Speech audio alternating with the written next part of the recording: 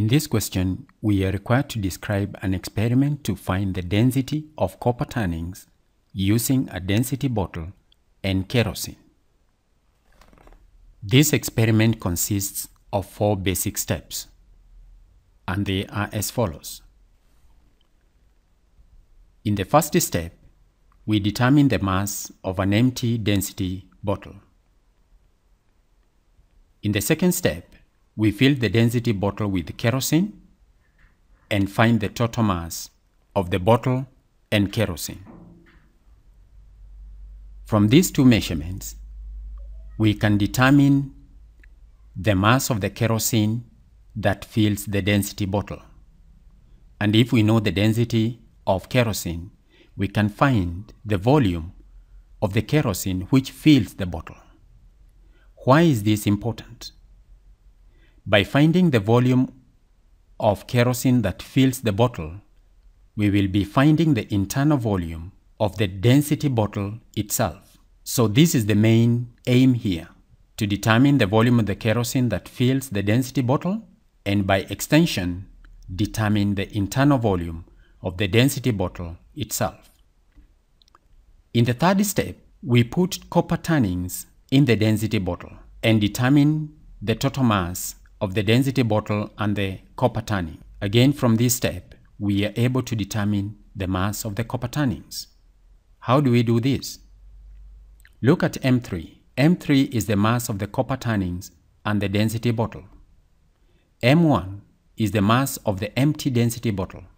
So by subtracting M1 from M3, we will get the mass of the copper tannings. Why do we need the mass of the copper tannings?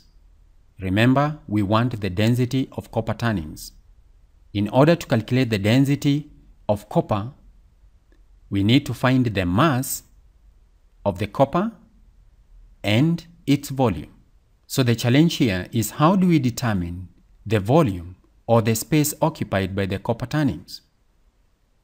This is solved in the 4th step. This step is a continuation of step 3. So we just need to pour in kerosene into the container in step 3, so that by finding M4, we will be determining the mass of the density bottle, copper tannings, and the kerosene that we have just added. From this step, it's obvious that we can be able to calculate the mass of the kerosene that we have just added. How is this possible? Look at step 3. M3 is the mass of copper tannings and the density bottle, while M4 is the mass of the copper tannings, the density bottle, and kerosene. So by finding the difference between M4 and M3, we will be getting the mass of the kerosene above the copper tannings. Why do we need this mass of the kerosene above the copper tannings? Remember the aim of step 4. We are trying to determine the volume of copper tannings.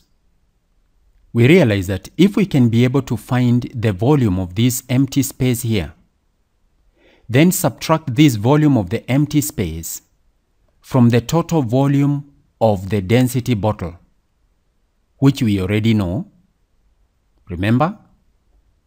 The reason why we were finding the mass M2, the mass of the kerosene here, which is M2 minus M1, and then we divide that mass of kerosene by the density of kerosene, was to help us to determine the volume of the kerosene that fills the density bottle.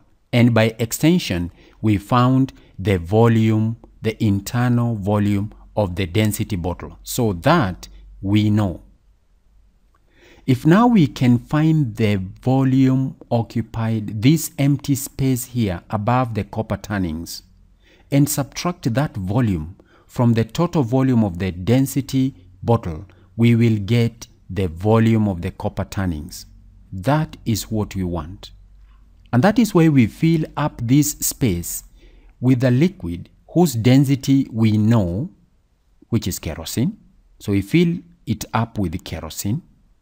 so that by finding the difference between M4 and M3, we will be able to determine the mass of kerosene above the copper tannings. This mass here. So M4 minus M3 gives us the mass of the kerosene above the copper tannings.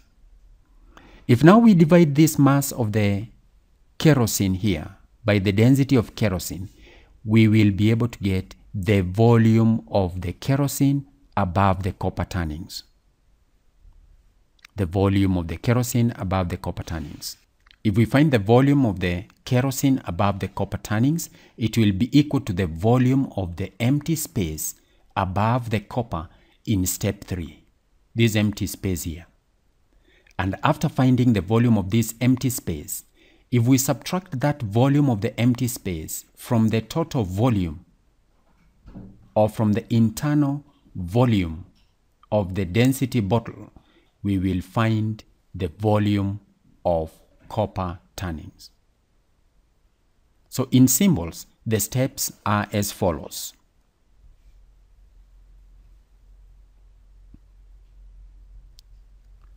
Step 1, we find the mass of the kerosene in the density bottle, and that will be given by M2 minus M1.